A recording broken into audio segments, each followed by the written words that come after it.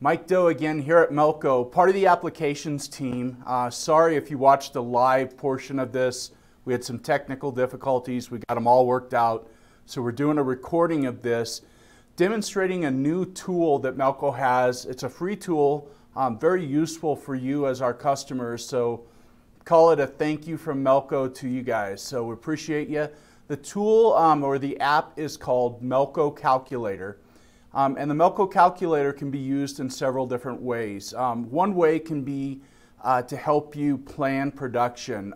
So you can go in and figure out how long each job is going to take you and figure out, okay, tomorrow's work through next week is going to take me X amount of time and I need to have the machine running for X amount of time, maybe 8 hours, 10 hours.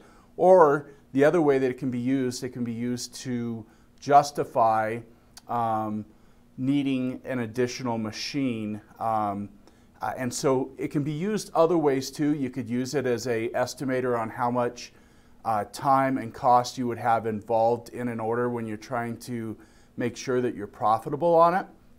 So a couple different ways to do that. So let's get to it. I'm going to take and zoom in here a little bit. So the link for this we will post in the comments, but it is calculator.melcocloud.com. If you haven't been on here yet, there is a simple sign up down below, create a new account, very easy to do. And if you have any questions, give us a shout either in the comments here, or you can email us at applications@melco.com. We'd be more than happy to help you get set up with an account. I've already got an account, so we're going to go ahead and sign in. And let me zoom back out for a minute here. So at the top, you will see a couple different options. You've got jobs, machines, and new jobs. And so we'll start with machines. And if you were on earlier with this, oh, that's my dictionary. You had seen that I had done a Mike's two-head. I'm going to go ahead and delete that one. And by default, Melco will set up some different options for you. A machine 1, machine 2, machine 3. And that machine 1 is a 1-head, machine 2 is a 2-head. So just so you understand what that stands for, it actually says it right below, but hey, just making sure we communicate here. I'm going to create a new machine, so we'll do new machine.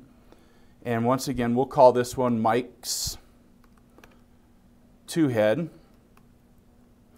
And down here, we will say that it's actually a 2-head. We would put in, if we're interested in financial parts of this, we would put in the investment. So just for sample sake, I'm going to put in $25,000.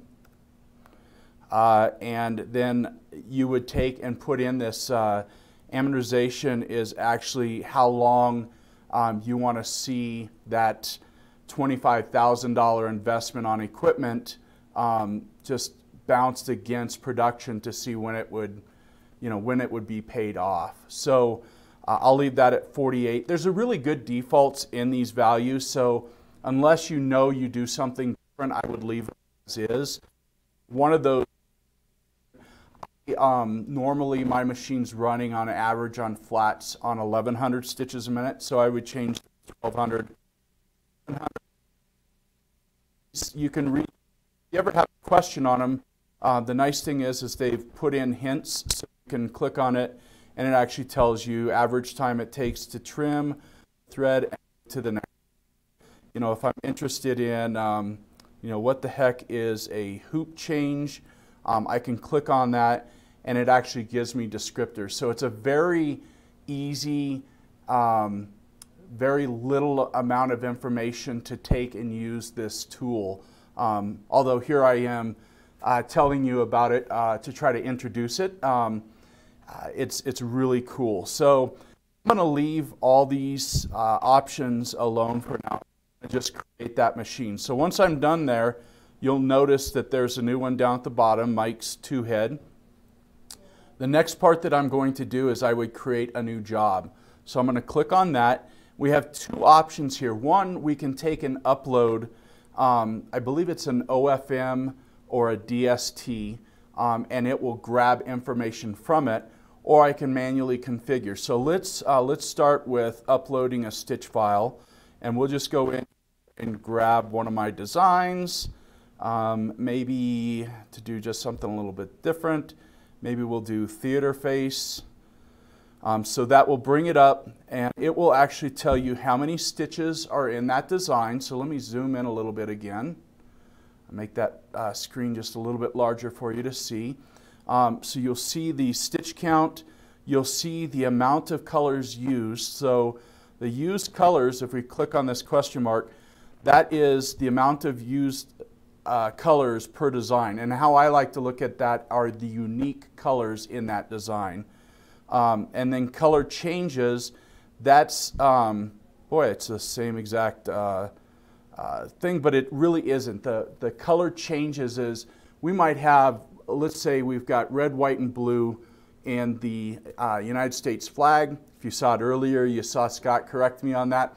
But we would sew the blue field down first, maybe we would do the red and white stripes, and then come back with white to do stars on top of it. In that case, we would have 3 used colors, but we would have 4 color changes in our design. So that's an example of the difference between used colors and colors from design. And then trims in the design. So when this OFM was uploaded, the system actually figured out how many trims are in the design, so it knows how to time that out, how timing is going to take. And a cone change, in this case, I've already got all the thread on my machine, but if in the case you know that you're going to have to change out a couple cones of thread, you would change this out, let's say, to 3 or 4 colors. And in this case, I know I've already got the colors on my machine, so I will just say 0, and I will hit continue. In the next portion of this, it wants to know how many of these types of orders are you going to be doing, and in each one of those orders, how many pieces. So an order is a group of product, and then the amount of pieces is the amount of product that you would be doing that same design, in this case the theater faces. How many times will you be embroidering that on the machine? Okay. The hooping, that's how much time you need to allocate for actually hooping the product. And then garment handling is something like, let's say you've got to take it out of the bag, things like that. So those are the times. We'll leave those be for now. If we needed to, let's say we're using a topping, or we're using some of the like the sew applique where it rips out afterwards. So there's some kind of either prep work beforehand or cleanup work afterwards. We could build that in using this work before and after job. So once we have that, we'll go ahead and hit calculate. And let me scroll back out here. And in this case, you can see all the different machines that are set up, but the one that's most important to me right now, and the one that I want to take and show as set as used, is I'm going to check this box. And so what we're seeing up here is how long is it going to take me to create that. So let's get into some detailed calculations for a sec. And so this will tell me that machine setup, so for me to change out any cones of thread, get the machines ready for the new product. I've got some time vested in that, and so it tells me that each head's going to take about 1 minute and 12 seconds to get set up.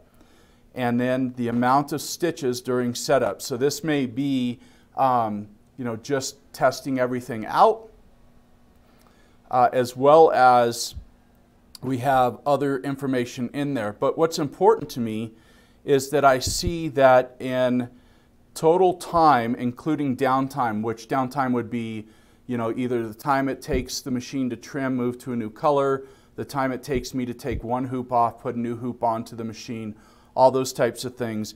It's estimating that to do that run of 50 products is going to take me a little over 4 hours to produce that. So then I could take in Outlook or another calendar, a scheduling calendar, I could take and block off 4 hours for the theater faces. I hope that makes sense, how I would use it in production and use it to calculate or forecast my my production so that I don't overschedule myself or underschedule my production. You can get into a lot more detail than this if you want. Also, if you're like, okay, I dig those numbers, but I really am a spreadsheet guy or gal, I want to see this stuff where I can get it into an Excel, I can actually go up here to this export, and I can export it out as an Excel or an XLS document, or I can just directly print the job if I need to. So if I do the Excel, we'll do that real quick, and we'll just pop open Excel on my computer.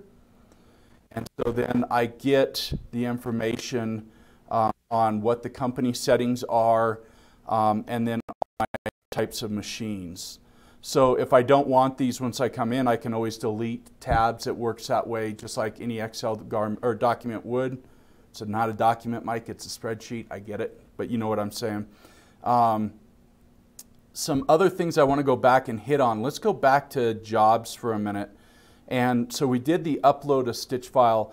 If I don't have a file to reference yet, let's say it's off at the digitizing getting done, but I have an estimate on it, I could do, like estimate, and let's just do estimate theater face. And I know that approximately 9,000 stitches in this. Did I put 90,000 in there? I did. I believe that there's going to be 4 colors looking at the artwork the customer has provided me. You get the point on this. I can put in all that information, and I can calculate off of that just like I did with the uploaded. So you have the ability to do either an uploaded embroidery file that you already have, or if you don't have the file yet, you can do estimates on that.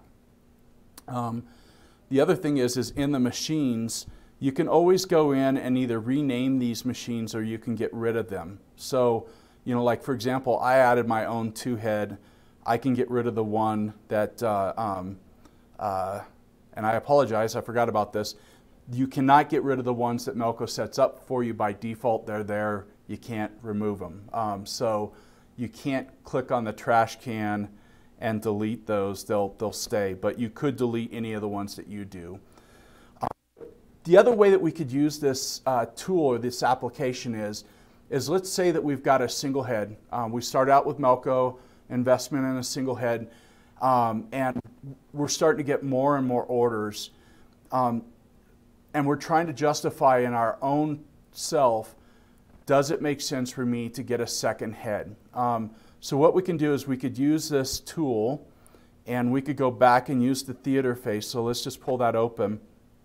And so if we go from a single head machine to a 2-head machine, so I'm looking at these numbers down here, you can see that on the single head, and let's just bring that up, that my production time is going to be a little over 8 hours and or 10 minutes a piece per garment.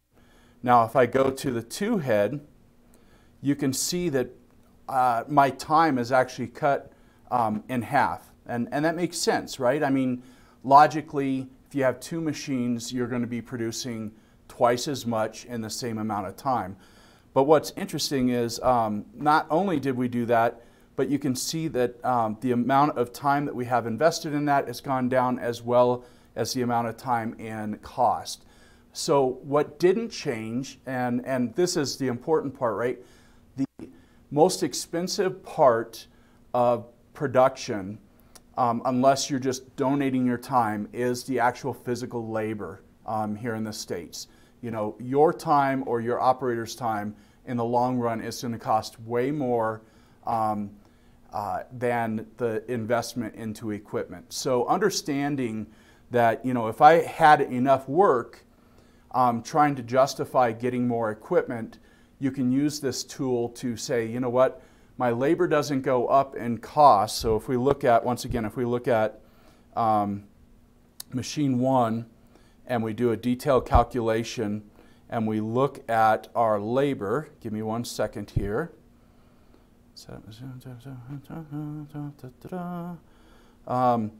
Our labor doesn't go up in cost. We're using the same amount of labor, But what does go up, and so we can see that, give me 1 second here. So our labor is in here somewhere. Let's see if I can find it. Maintenance per cost, investment. So we see that our $13.95 is there, and where we can put in our labor costs, let me show that to you because I haven't, is you have the ability over here in these dots to go into company information. And so this will allow you to put in the general cost of your labor. So this is where you can get your labor costs into it. So the tool can be used in multiple ways. Once again, I apologize for the live video kind of choking on us. Had some technical difficulties. I'm happy to say that this video went well, and we appreciate your patience on it. I also want to mention that on Friday, Samantha will be doing Design Shop Talk, so get us email at applications@melco.com. Get us your questions about Design Shop so that Sam, our expert, resident expert, one of our resident experts, can answer those questions for you.